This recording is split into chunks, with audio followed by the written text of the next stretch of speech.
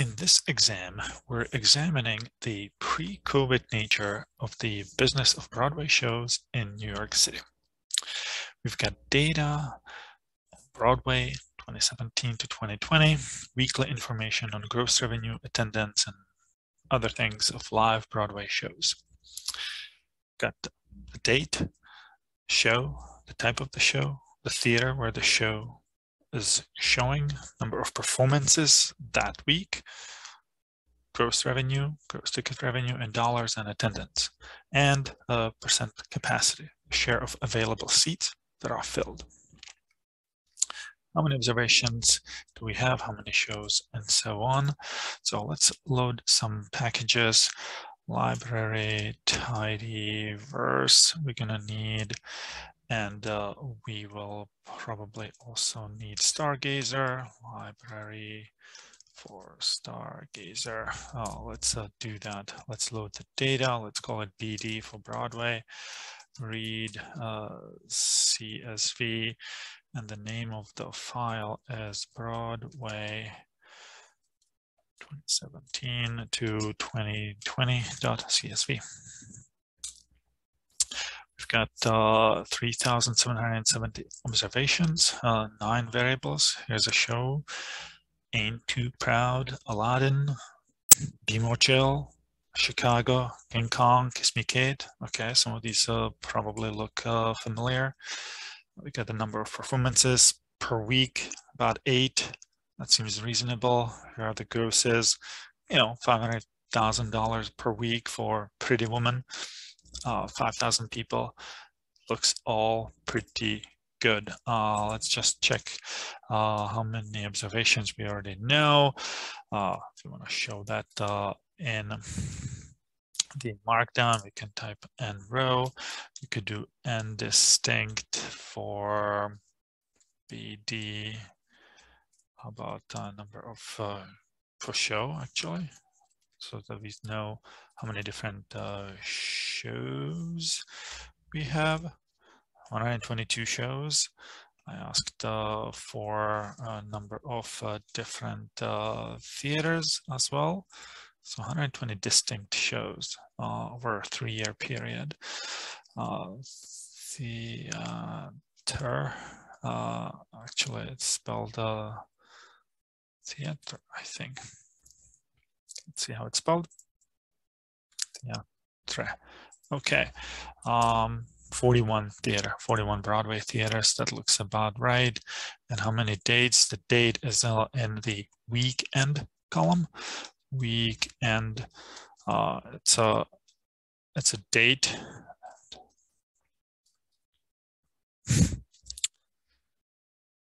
And signifies the last day of the week for which we're reporting the revenue and attendance. We have 116. So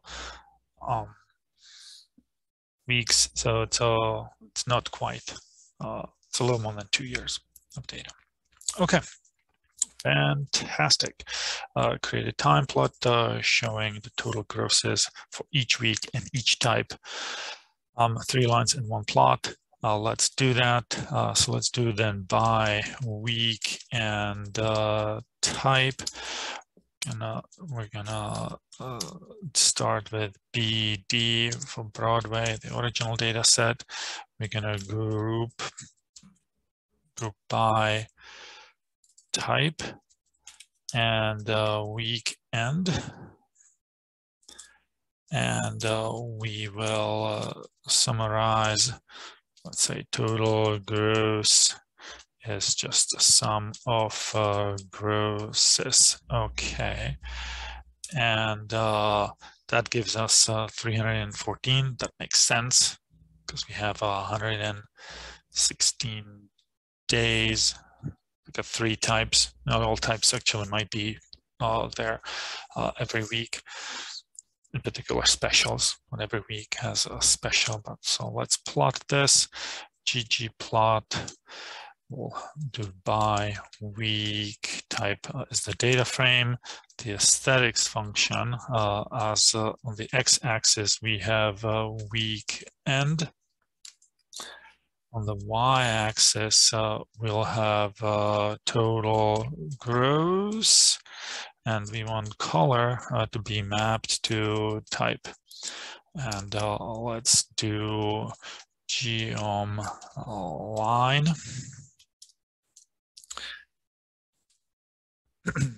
And we can clearly see most of the revenue comes from musicals, plays, distant second, specials. Last, in terms of seasonality, it clearly looks like in December, at the end of the year, there's a big spike in revenue. Create a table showing the top 3 shows. So now we're back to the show level. Not a performance level, a show level in terms of gross ticket revenue by each type. So we want to do this by show, and well, each show belongs to just one type. So we could just call this by show.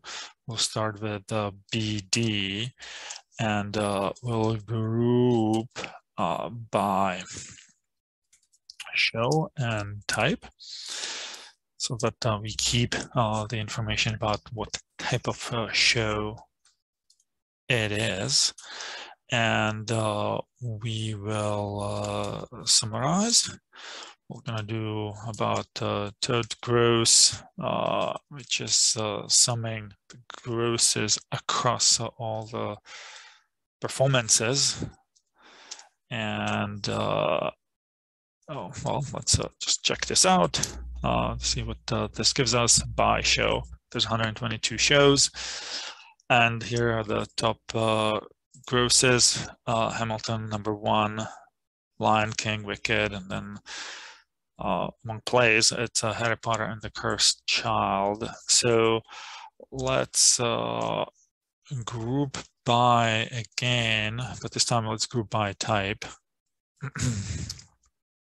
And within each type, let's do mutate actually. Mutate will calculate the rank of the show in the descending order of total gross. Sure, let's run this. Let's check it out. We just added a column so that if I go here and sort it from the highest, we see Hamilton is #1, Lion King #2, Harry Potter is #1. It's #1 in plays. And so we want to keep only shows that are ranked among the top 3. So we'll do filter, and rank has to be less than 4, and then let's just do by show so that it shows up, and we can see that's not quite right. American Utopia, that's the special. Okay, that's rank #1. Let's arrange this though. Let's arrange this by type and by total gross. Yeah, so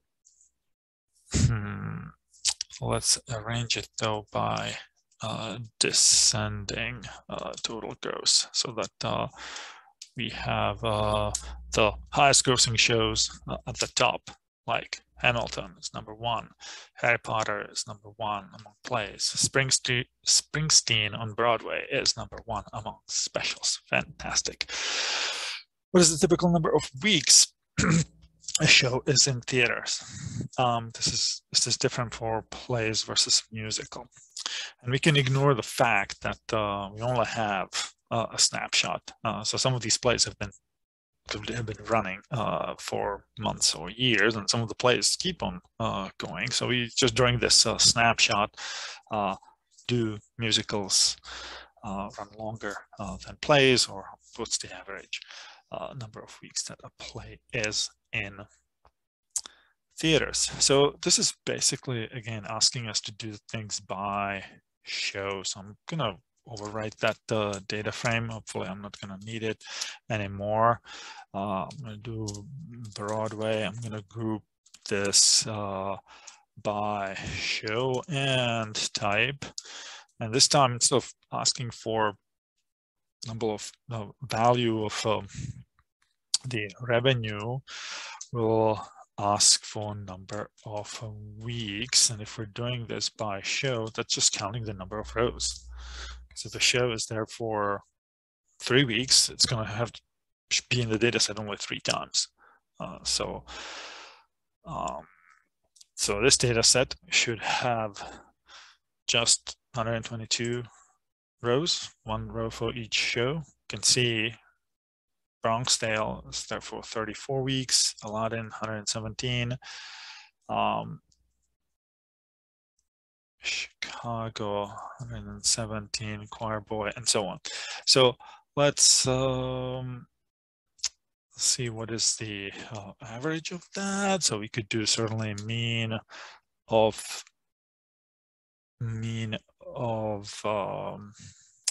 by show. Well, you know, let's do this.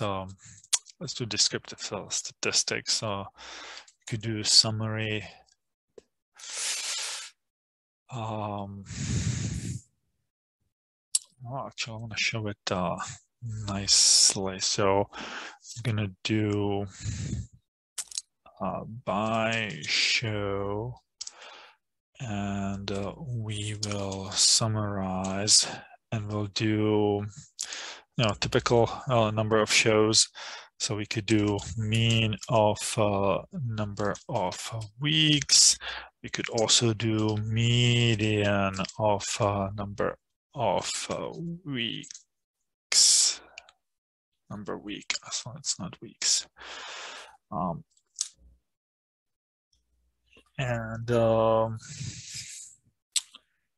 we're going to just group by nothing. So it's really just summarizes it by across all of the observations. So we take average across all 122 shows, median across all 122 shows, but we also want to see if this is different from musicals versus plays. So we could do group by type, and we could see that musicals last much longer, 56 weeks on average versus 16 weeks for plays. Let's use attendance and gross revenue to calculate average ticket price, which for shows had the most expensive average ticket price.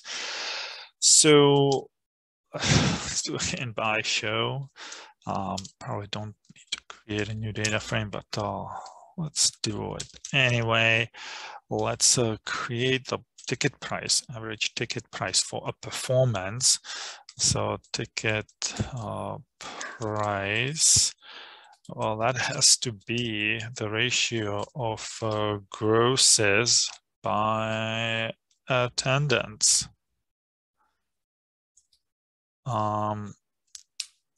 Because if they gross $1,000 and they had 100 people in the show attending, then average ticket price must have been $10. Fantastic. Now, what can we do with this? So we can group by show, and we'll summarize. They do another average ticket price. Sure, average ticket price is equal to mean of ticket price, and we're going to arrange all these shows in descending order by average ticket price, and we'll just ask for, I said top 5 and equals 5.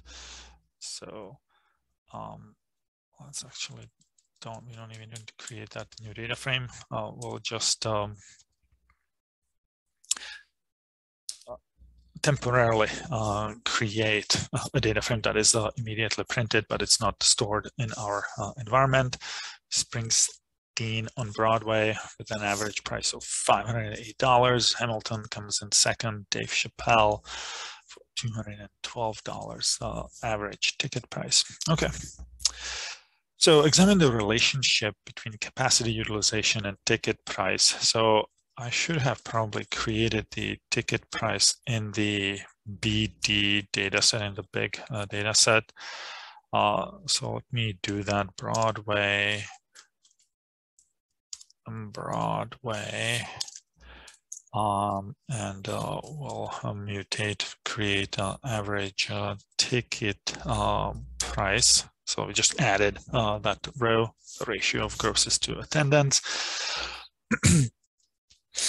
And we want to know what's the relationship between capacity utilization and ticket price. We can do different things. Let's do a correlation between ticket price and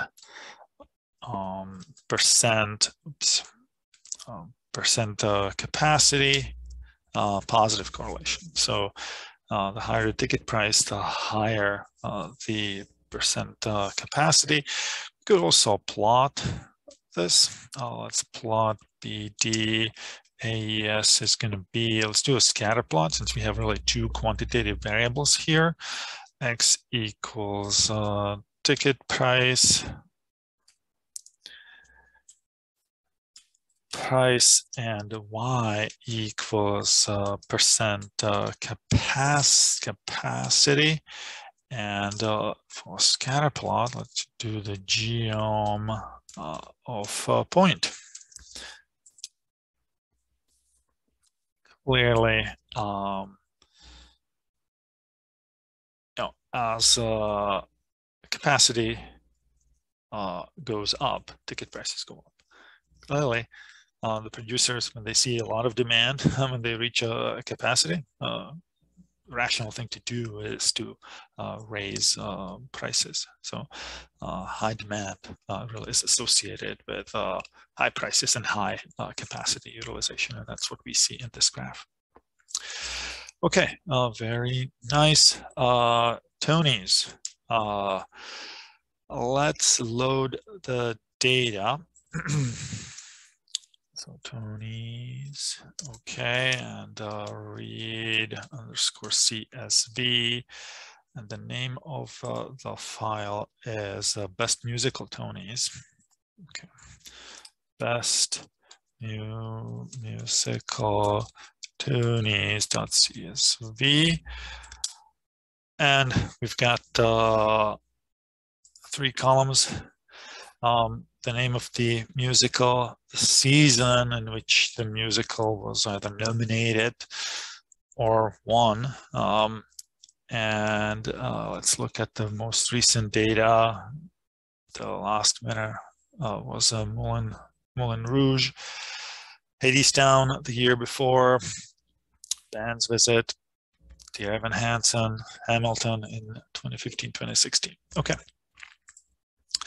Now, you can notice right away that the names of the musicals in the Tony's data set have a regular capitalization, whereas in our Broadway data set, it's all caps. So if I try to join these two data sets, they're not going to join on the show name, because Hamilton with just capital H does not match, does not line up with Hamilton in all caps. So one thing I could do is I can mutate the column that has the name of the show, which is musical, and musical is going to be string to upper of musical. And let's see what the Tony's data set looks like now. Now it looks the same way. The names of shows look the same way. They're all caps as what we have in the Broadway data set. So now we have some hope of being able to join musicals And so let's create just musicals from our BD Broadway data set. So we'll do filter type, it's in capital, type has to be equal to musical. So musicals now has 2,700 observations instead of 3,700 because we just are looking at musicals. And let's do musicals again, and let's do left join, because we want to keep the nominated musicals and non-nominated musicals. We want to have all musicals still in the data set, but for those that were nominated, we're gonna join those nominated, whether they were just nominated or won, into the musicals data set. So we'll do musicals joined with Tonys by, and the name of the show is called show in the musicals data frame, and it's called musical in the Tonys data frame. So let's see if this will work. Now we have, here is Ain't Too Proud that was nominated. The next show, Aladdin, was also nominated. Be More Chill wasn't. The next one, Beautiful, also wasn't, and so on. So this works really great. We still have our 2,700 musicals or musical performances, and for some of them we know that they were nominated, some of them were not. Okay, so in question 8, show some of the differences in various business metrics between musicals that were nominated, musicals that were not nominated. So let's do musicals, and let's create a flag, musicals, that tells us whether or not musical was nominated. And we'll create that using the if else function. And what makes a musical nominated or not, it will depend on whether or not the status is missing. So if the status column is NA, then the musical was not in the Tonys data set, and that means it was not nominated. If it's not missing, or really otherwise, then it is nominated. Let's see if that worked. Status. So musicals, and here, right, we could see status, right? If status is NA, then it was not nominated. We see that Be More Chill was not nominated. All these other ones were nominated, even the winners, of course, were at some point nominated. Okay, so now we can look at the differences between these guys. Let's do Stargazer as data frame. We could do filter of musicals, and we're gonna filter on nominated, has to be equal to yes, and we'll do text equals, sorry, actually type equals text, and we'll run that. So we're running this across performances, not individual shows, but that's okay. It's going to tell us a little bit what is the average performance, not rather what is the average show revenue. So Clearly, we could see that those that were nominated on the average performance brings about 1.3 million for the nominated shows and about 1 million for the not nominated shows. Percent capacity is certainly higher at the nominated shows. The ticket prices are higher. So this is not surprising. Of course, we could run more diagnostics here. We could run densities and box plots. Some of that I do in the answers. I'll skip that for the purposes of this video. Broadway season generally runs from July to June. Using the data on musicals only, create a column that identifies the season in which the musical opened. So we need to figure out when the musical first appeared in the data set. And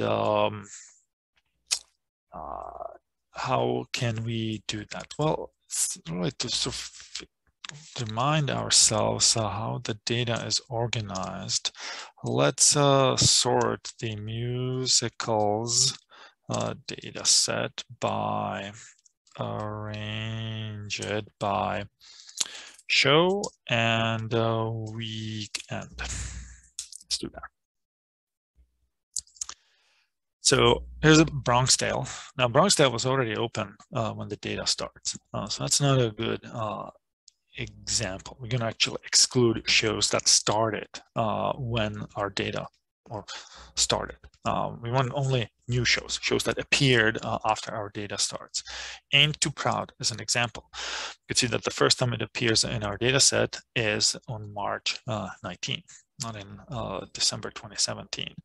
And so March 3rd is when Ain't Too Proud opened that week.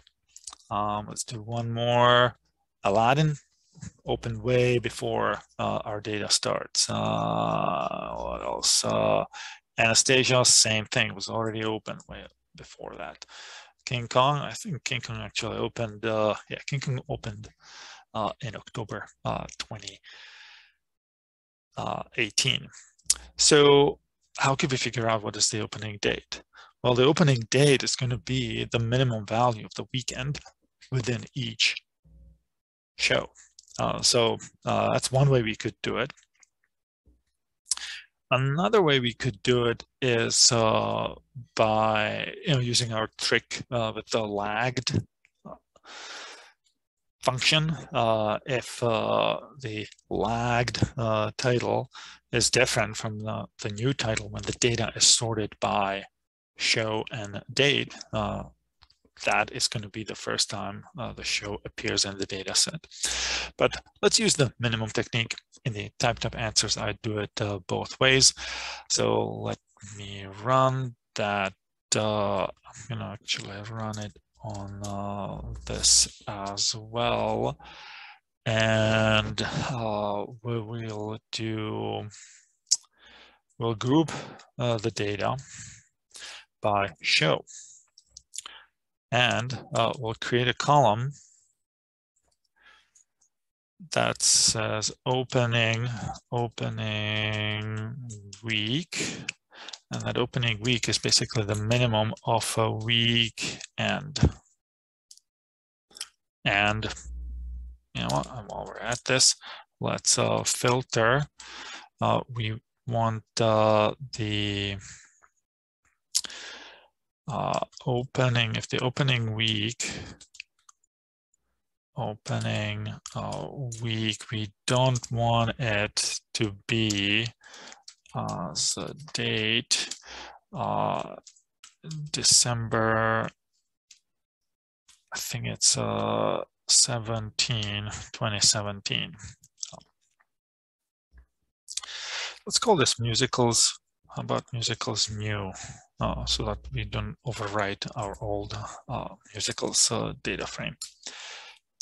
Okay, musicals new, fewer observations.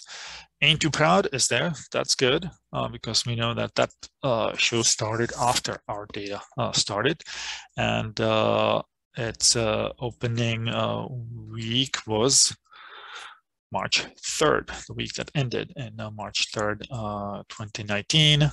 Here's some other shows, Pretty Woman, and that opened on July 22nd, 2018, and then we see all its performances afterwards. Right? When does it first appear?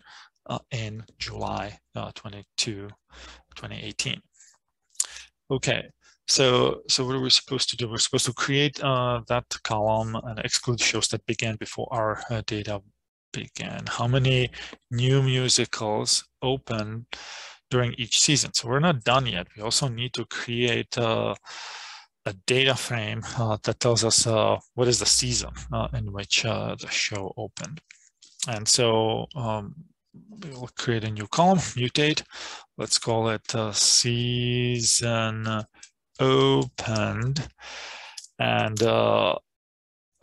we'll just do this with brute force. So we've got just 3 years, 3 seasons. So we could just write if the date is between July 2017 to June 2018, it's going to be 2017-2018 season, and do it 3 times. So we could do it with multiple if-else statements, or we could do case when.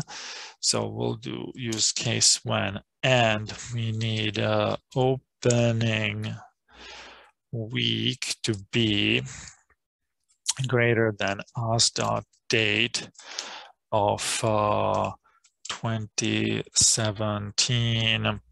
Let's do 0107, and opening week needs to be less than as.date 2018. So June, so it's going to be June 30th. Oh, not June, so it's going to be 06 30th. And if that's the case, then the opening season is 2017, 2018. And we have 2 more cases. You could just copy and paste this and change the years. So this is going to be July of 2018 to June 2019, and the season is 18 to 19, and this is going to be July 2019 to June 20, and that season is 19 to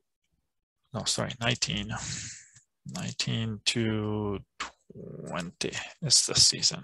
Okay, so this is a little bit laborious, but we can do this. Let's make sure this worked. Musicals new. Now we should have season open for all of these. Because I don't want to have an equal sign here. We should have just a hyphen. So let's change that very quickly. And I think we just need to find out how many new shows we have in each season. So let's do musicals new, and we'll group by season, opening season, season opened, and we summarize and ask for number of distinct shows. And we've got 7, 12, 7. I think it should be actually 13. You know, I wasn't very careful about this greater than. So this needs to be, opening week needs to be equal, greater than or equal to. And it has to be less than or equal to.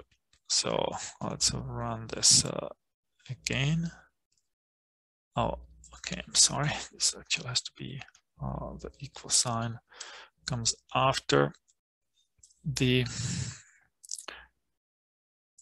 greater than. So let's run that, and it's we've got 7 new shows in 17-18, 13 new shows in 18-19, and just 6 new shows. That's not a really complete season that we have for 19 and 20. Perfect. Using only musicals that opened during the 2018 and 19 season, because that's the only complete season that we have. What is the difference between those that were nominated and those that were not nominated, so that we could see the value of being nominated. So we'll do musicals new. We will filter open, it's called season opened has to be equal to 2018, 2019, and we'll group the data by nominated, and we will summarize and look at let's look at so sure, we could look at performances, or we look at the entire shows. Let's look at the performances.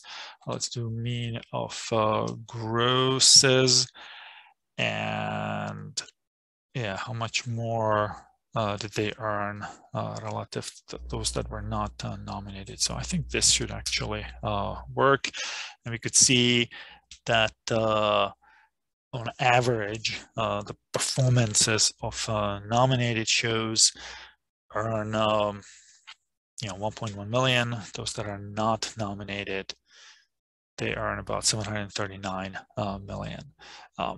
Okay, perfect. So this will definitely work. Can we use KNN to predict who's going to get nominated or not? Certainly we could. Certainly we would want to make sure that we're only using the data prior to the nomination, because we could see how the nomination actually affects what happens. Nominations certainly attract more audiences and more weeks of performances. One drawback of the KNN is that it doesn't show us how each predictor affects whether or not a show gets nominated. And here we would really want to know how to make a show that gets nominated. And so perhaps alternative methods would be appropriate here. I wrote up more detailed answer in the typed up answers, so I urge you to take a look. I'm going to stop here.